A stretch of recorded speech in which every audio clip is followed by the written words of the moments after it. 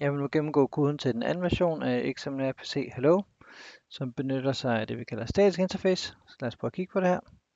Her har vi Hello World Impl 2, som stiller noget funktionalitet til rådighed, som vi gerne vil kunne benytte i vores server.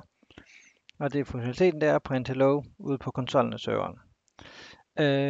Som man kan se, så implementerer den her klasse et interface, Hello World 2, som bare siger, at vi har den her hello-metode.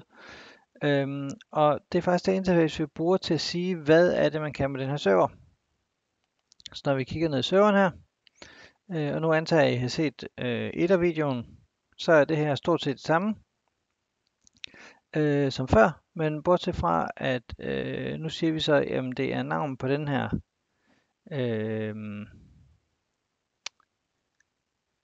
interface, som vi bruger til at sige, hvad det er, hvad kan man kalde, og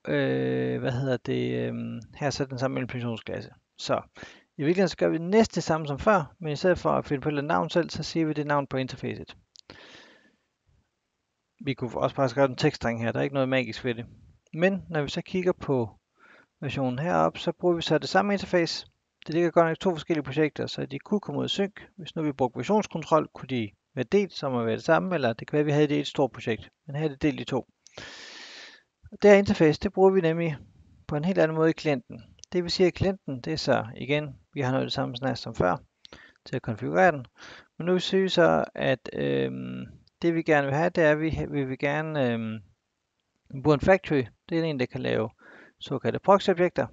Og så siger vi, at vi vil gerne have en iHello World 2, som er det interface, vi har, der peger på vores RPC-system.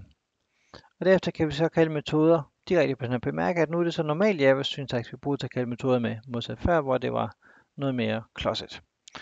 Og igen, hvis vi så starter serveren her og starter klienten op, så fungerer det.